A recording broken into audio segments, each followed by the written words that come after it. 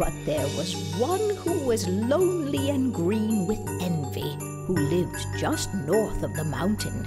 He wanted to end everyone's celebration.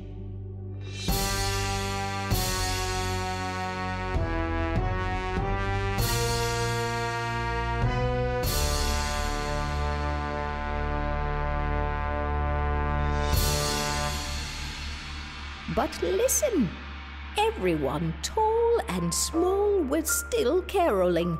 He hadn't stopped Christmas at all. It came just the same.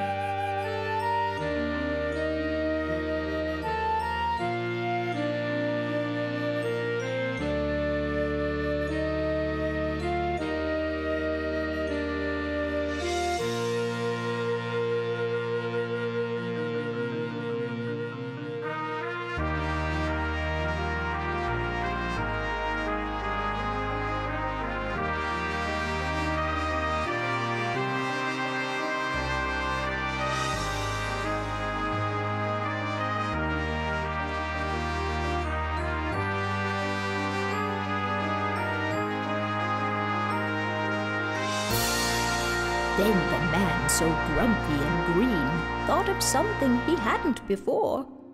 Perhaps Christmas doesn't come from a store. Perhaps it means a little bit more.